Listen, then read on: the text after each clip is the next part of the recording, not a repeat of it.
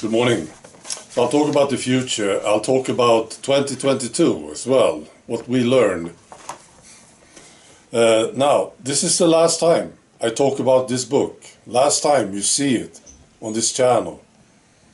So this book is sponsoring this channel. And it's written by a guy in Ireland. Great guy. He's a viewer of this channel. And I have enjoyed talking about this book because it's such a good book. And it's so damn funny, you see. And you can get a copy. It's a satire. I have to say this. It's a satire. And you can get a copy. There are 4 links below the video. One of them goes to the website. You can get it directly from the writer. All right. Okay, so now, I learned a lot in 2022. I'm thinking about this guy that I know. He's living in the United States. Up until 2020, he was totally relaxed about everything. And then the first lockdown came. And he started to look. He got pissed off, you see. He started to look, and you know what happens. And now he's very, very active. He's doing a great job. See? Very quick, isn't it? And I'm thinking about another guy that I know. A Swedish guy. So he had 3 cups of tea. And then he said, no more. Right. And he was at work. And a colleague came over to talk to him. And this colleague was sort of bragging about, he said, I just had my 4th cup of tea. What about you? Did you have your 4th cup of tea yet? And this guy that I know, you know what he said?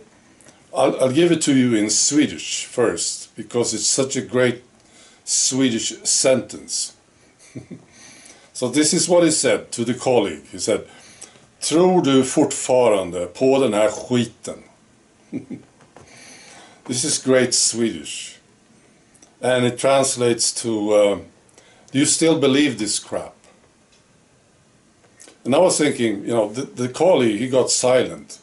And I was thinking, you don't have to be an expert talking for hours about this. If you have the timing and the correct wording, that's all you need. Still believe this crap? I'll give you some statistics from Sweden.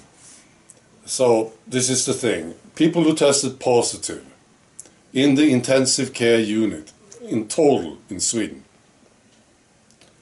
And still they tested positive, right? 87% of them were up to date with the tea. 87%.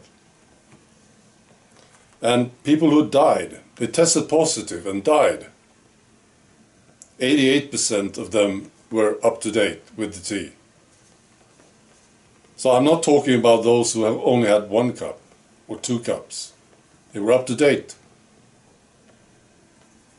I'm sure you know what this means. The big question is, do the authorities understand this? And the politicians.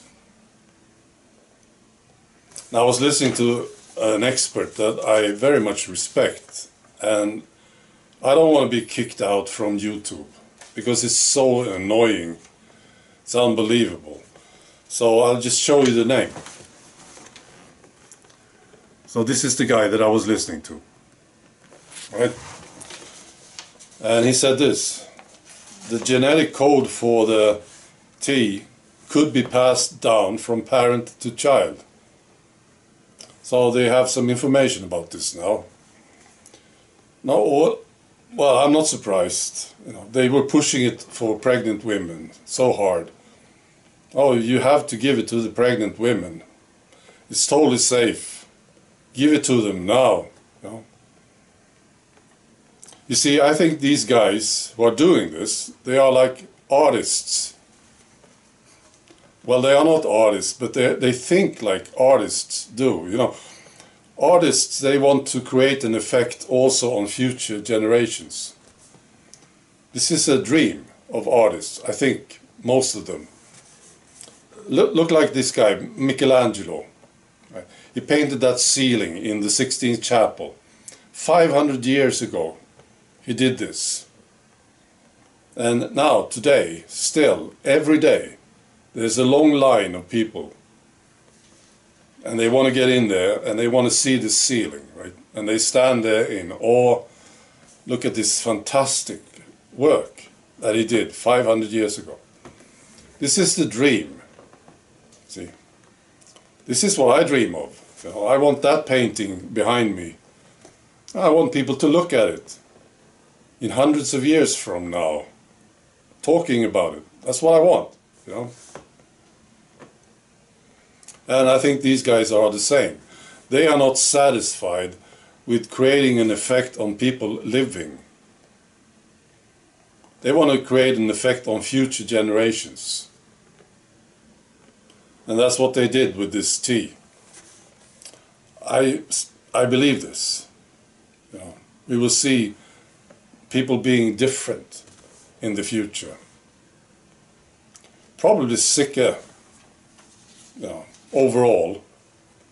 I don't know, of course. But this is what they wanted to do. That's why it was so important to give it to the pregnant women. And it means that we have to look out for contaminated blood. And when purebloods get a partner, they should look for purebloods. Of course. And we will have these two different races in the future. We are, of course, the control group. We never took it. And they never wanted a control group, of course. But here we are, right? We have a responsibility for future generations. Finally this. I see this already. Now, I think 2023 will be the year when people move over to our side. And they will be in a hurry to do it. You know, when people are depending on others listening to them, especially. You see, Ben Shapiro is a good example. He wants people to listen to him, right? And he realized he had to change his mind about the tea. And that's what he did. Another example is this guy, Dr. John Campbell. He just changed his mind. And he also wants people to listen to him. So that's what we will see in the next year. A lot of this going on. And those who never change their minds, I don't know, they will be forgotten, maybe. You know, people will stop listening to them. You see it also, you know, I saw this lady at CNN, right? This medical expert lady, I forgot her name now. She's starting to change her mind, you know, because she can see her career going collapse, totally collapsing. She has to change her mind. Right. I will not be making any videos now for, I think, 3 days. People are coming over, great people, staying over here. And I think Monday will be my next video. I think so. So I wish you a great weekend, everything, and a happy new year, right?